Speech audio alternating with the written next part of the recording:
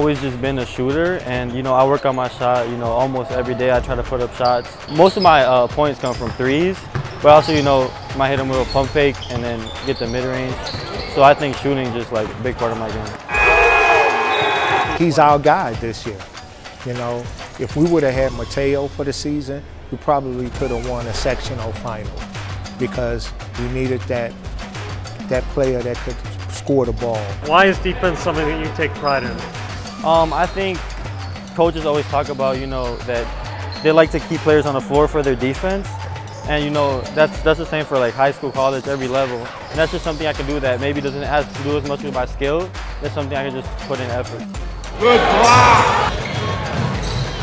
Yeah! When there's loose balls, 50-50 balls, getting those, because sometimes close games come down to 1 or 2 points, and those things can make the difference between winning and losing games. The diving on the floors, the taking a charge, the giving up the extra pass, not worried about his stats. So if I was a college coach, I would love to have someone like Mateo, and he's a smart kid.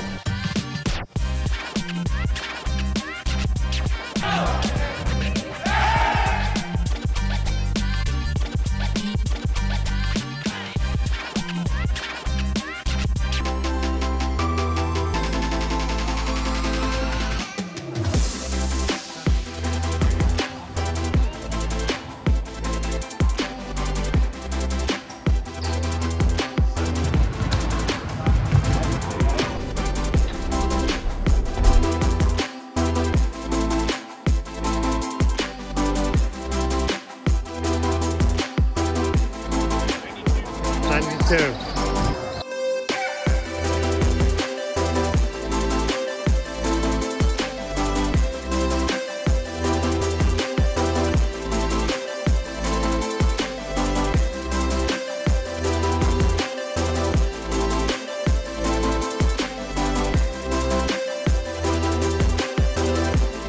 I would say that, my game is still evolving. I missed last year because of a broken wrist, and I didn't play much my sophomore, freshman year. So I have a lack of experience, but I think I definitely have the potential, and I work hard. I always try to improve my game in some way, and I think I could really produce at the next level. Well, first and foremost, Mateo is a great kid.